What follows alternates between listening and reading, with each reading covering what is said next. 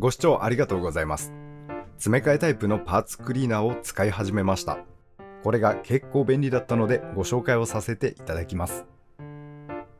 形が気に入った瓶なんかを中身使い切ったらラベルを剥がして再利用することがあるのですが、ラベルのシールがとんでもなくベタつくやつがたまにあります。洗剤はおろか、普通のパーツクリーナーを使ってもベタベタが広がっていくばかりで、糊が全然取れなくて困っていました。灯油は匂いが残りやすいので極力使いたくない。パークリやら消しゴムで地道な戦いを挑むしか手がなく、これが地味に時間がかかる。なかなかストレスな作業でした。で、洗浄力を期待して使ってみたのがTOYOのクリーナー。乾くの遅め、しっとり系のクリーナーです。合わせて缶に入れたままでは扱いにくいので、このリフィーラー、わかりやすくボトルって呼びますが、AZ さんのこれを使っています。ボトルから見ていきます。アルミのしっかりとしたボディでかっこいいっすね。ボトル容量は 430ml、うち液体を入れて良いのは 250ml までとなっています。使い方は真ん中でボトルパカッと開けて、そこにクリーナーを注ぎます。入れて良いのはボトル下側いっぱいまで。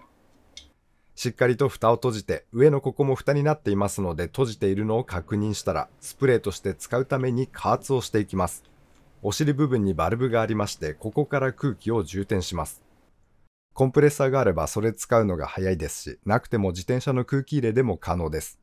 指定圧力は6から8キロとなっていまして、それ以上空気入れても上部のバルブから逃がしてくれる安全設計となってます。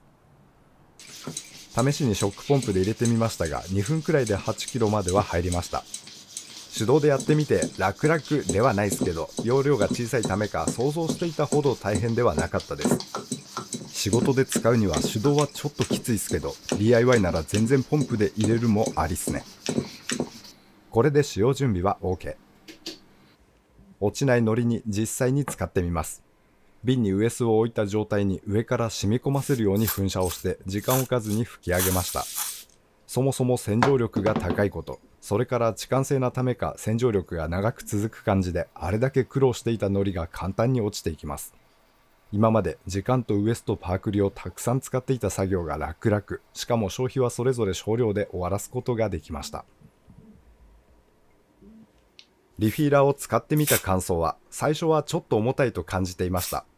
単純、重量も重たいんですけど、噴射するときにノズルを押し込むのが一般的な缶スプレーよりも重たく感じていまして、手がぬるってますとボタンを押そうにもボトルが手の中で滑っていくことがありました。ただ、これは慣れの問題で、今は不満には思っていません。首の細くなった部分を持てば良いだけ。普通の缶タイプのパーツクリーナーと比べてみると、出方、噴射の仕方は少し違う感じです。まず、普通のノズルをつけた場合、AZ は缶に比べて飛んでいく粒が大きいですかね。で、噴射の範囲は広め。柔らかくしっとりと散布する感じで、対象にクリーナーが行き渡ります。もう一つ付属のストレートノズルを使いますと、キャラクターは一変しまして、本当にストレートな出方になります。極端に言えば水鉄砲みたいな出方となりまして、噴射って感じではないですね。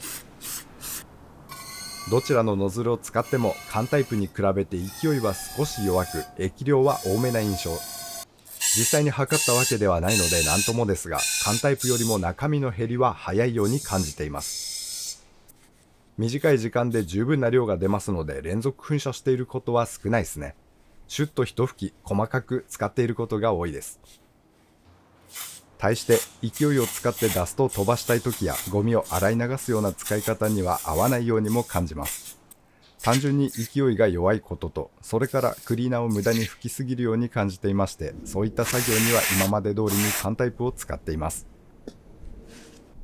逆さにしての噴射は可能です。ただ真横水平っていうんですかね、そんな角度で使っていますとたまに出てこないこともあります。気になっていた圧力の持ち具合ですが、すぐに抜けちゃって吹けなくなるようなことはありません。不満なく使えています。クリーナー満杯、圧力上限まで加圧して3日間放置してみましたが、圧力の低下はわずかでした。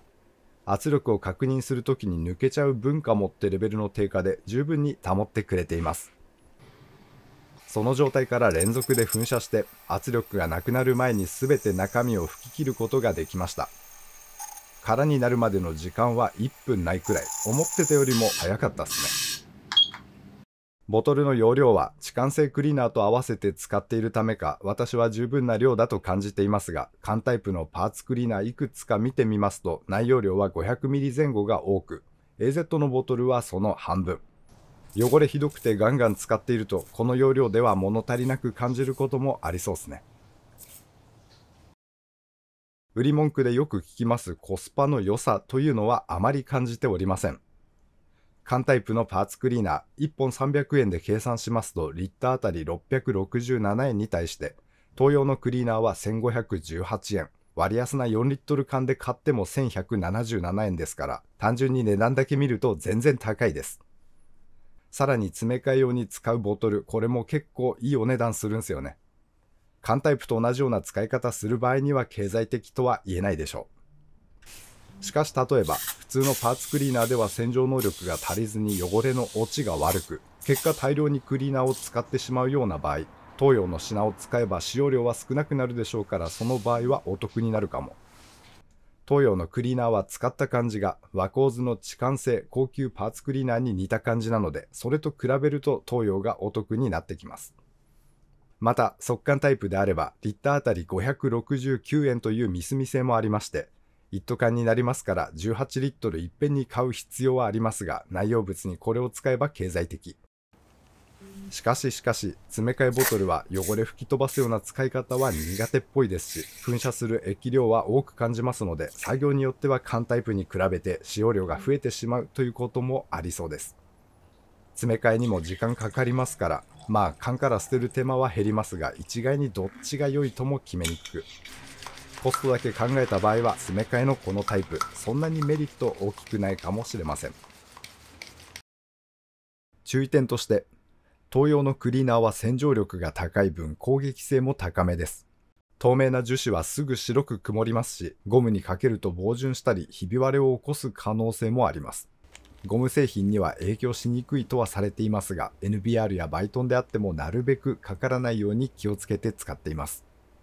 一番身近なのが AZ のボトル加圧するときに使うポンプの接続部分にあるシール。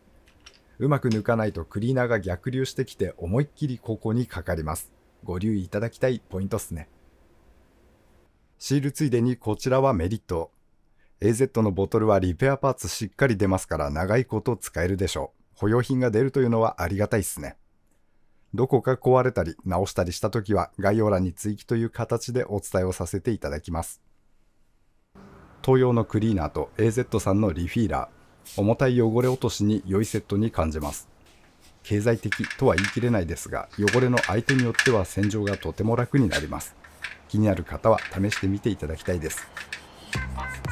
ご視聴ありがとうございました。当チャンネルではこんな感じに道具の紹介をしております。お時間許しましたら他の動画も覗いていってみてください。皆様には再びお会いできますことを願っております。それでは次回まで。See ya。